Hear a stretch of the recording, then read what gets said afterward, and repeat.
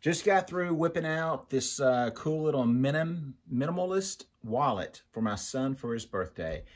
Yeah, it's not a hot rod project, but it's just something that I've really been wanting to do. Made it out of an old 50-year-old baseball glove.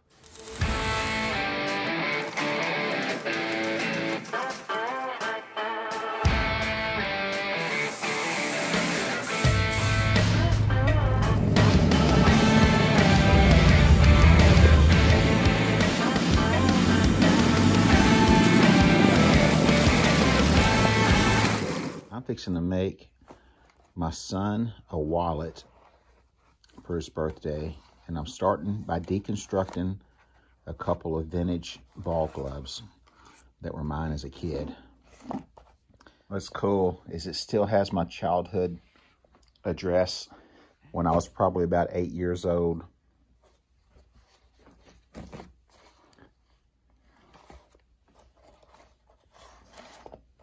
That thing's pretty old.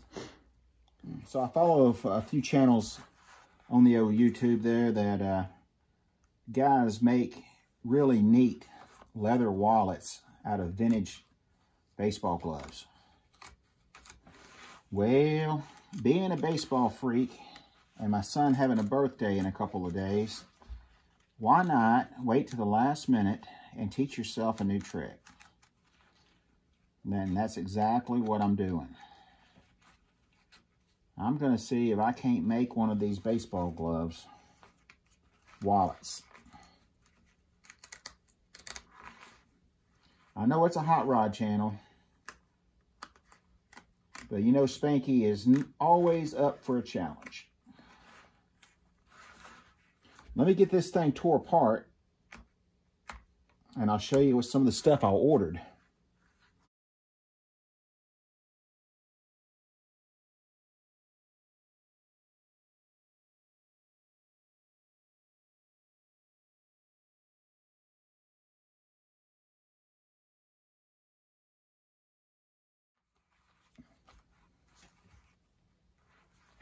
Looks like I need a new wallet myself, huh? I don't know why. I ain't got no money. All right, so we need to figure out how big of a wallet we want. He's a young man, so he probably don't carry a big, thick wallet like us older guys do. I've got this thing taken apart. Now I need to go clean it because it has got 100 years worth of filth on it. Well, I've been playing with this ball glove, taking it apart, because what I'm going to do is make my son a ball glove wallet for his birthday. I've never done this before, and I thought it would be cool. I've second-guessed myself a couple of times about the process and learning a new trick in just a couple of days. But it seems like that's how I roll. Wait till the last minute. So if you see this video, that means it probably turned out, because his birthday is tomorrow. But what I've done after wrecking my brain trying to design something on my own, I gave up. And I went to a website called Make Supply. And they have these free patterns for wallets. I'll show you what else I bought. I bought a bunch of these templates. And they come in all various shapes and sizes. And however, it would be cool to have a big old wallet like this. He is a young man, and I've just got a feeling that he would rather carry around a minimalist wallet, something that's small, like that right there. Have a couple of pockets for cards and your money. So we're going to try that first, and if that don't work, then we'll shoot for something different. And I'm going to use my baseball glove that's roughly 50 years old. And I've been cutting it apart, testing a few things out, and getting different ideas from stuff I had laying around, business card holders, stuff like that, trying to get a size. So this is definitely not a how-to video. We're gonna see if I can make something work out of this. So now I'm gonna take this ball glove. I got two different ball gloves here, and I'm gonna try to find one that's gonna work with this project. I've got a catcher's mitt, and then I've got a fielder glove. All right, so I think I found out where I want it. I'm trying to catch as many words as I can. And I've got the grip tight pocket. I didn't catch the name, but I caught the Wilson and the part number for the glove right here on the front. I think that'll be cool. Kind of got it lined up where I think it's going to work the best, using as much of the glove as I can. Now I've got plans for the rest of this glove. I'm going to do, probably going to do one for myself and some type of small identification wallet that both of my grandsons can carry around with them out of these two gloves.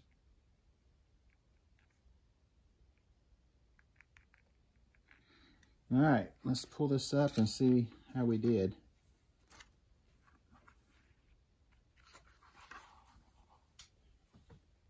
As you can see where I've scratched that out. Let's see where we got the... One thing that I didn't do, I need to do this for the thumb, where you can slide your slide the thumb up. Go ahead and cut that out. All right, so I got that done, and what I was looking at, the little window that the pattern shows, is cutting into my grip tight pocket. I just went ahead and dropped it down about a 1/4 inch and did it right there. That way it doesn't affect the words right there, because that's what we're trying to catch, is as much of the character as we can. All right, so now the other stressful part is, let's cut this out.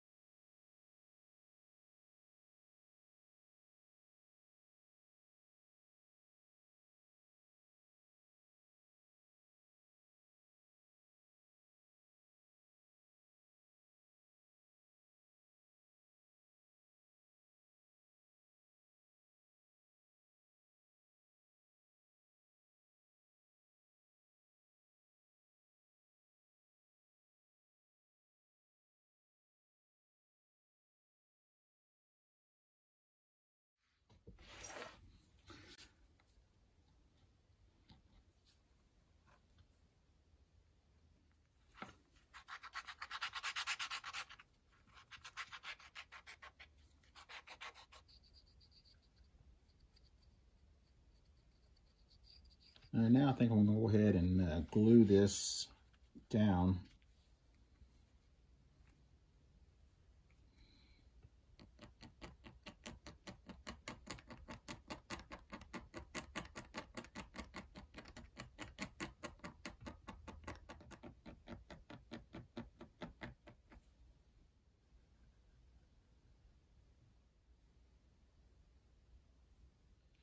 All right, so I went ahead and scratched it up, glued it.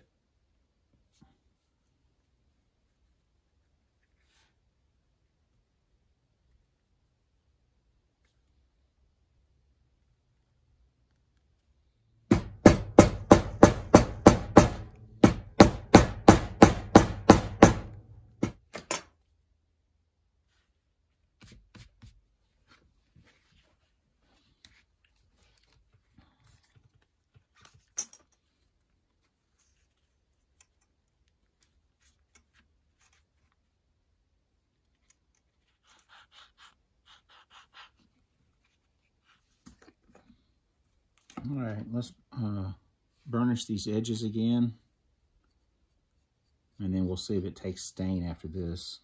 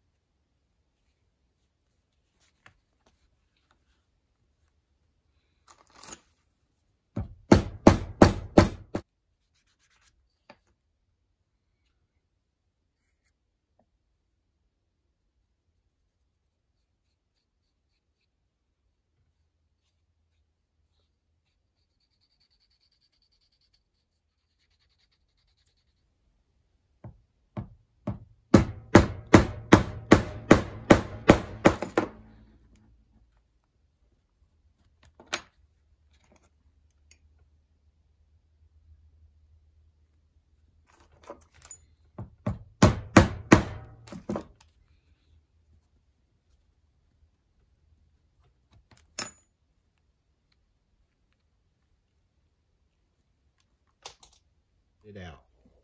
Anyway, I'm finishing up the sewing part. I've gone through 4 needles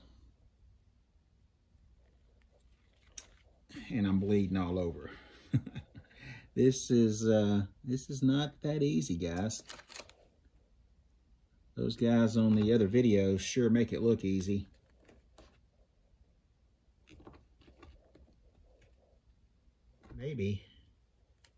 Maybe, just maybe it'll be gift worthy.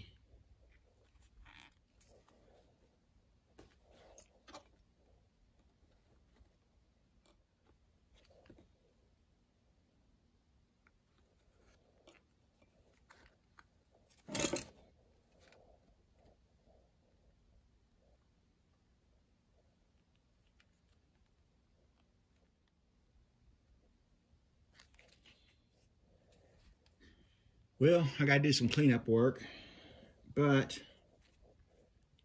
I think this is pretty cool. One side looks a lot better than the other side, but my very first one. I got out in the garage and I took a 50-year-old baseball glove and I made something. Inspiration, guys. Now I've got to go ahead and burnish these edges again and clean this thing up and get all my grimy prints off of it. I'll show it to you shortly.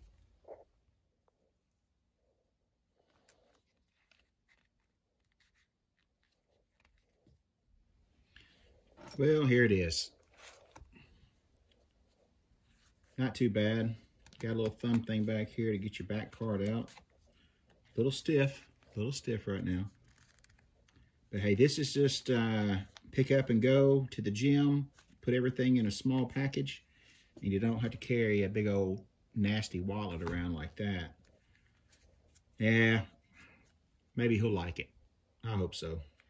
Just goes to show, never too old for new tricks. Now, get off of YouTube, get out in the garage, and go build something. Thanks for watching, guys. See you in the next episode. Spanky's gone.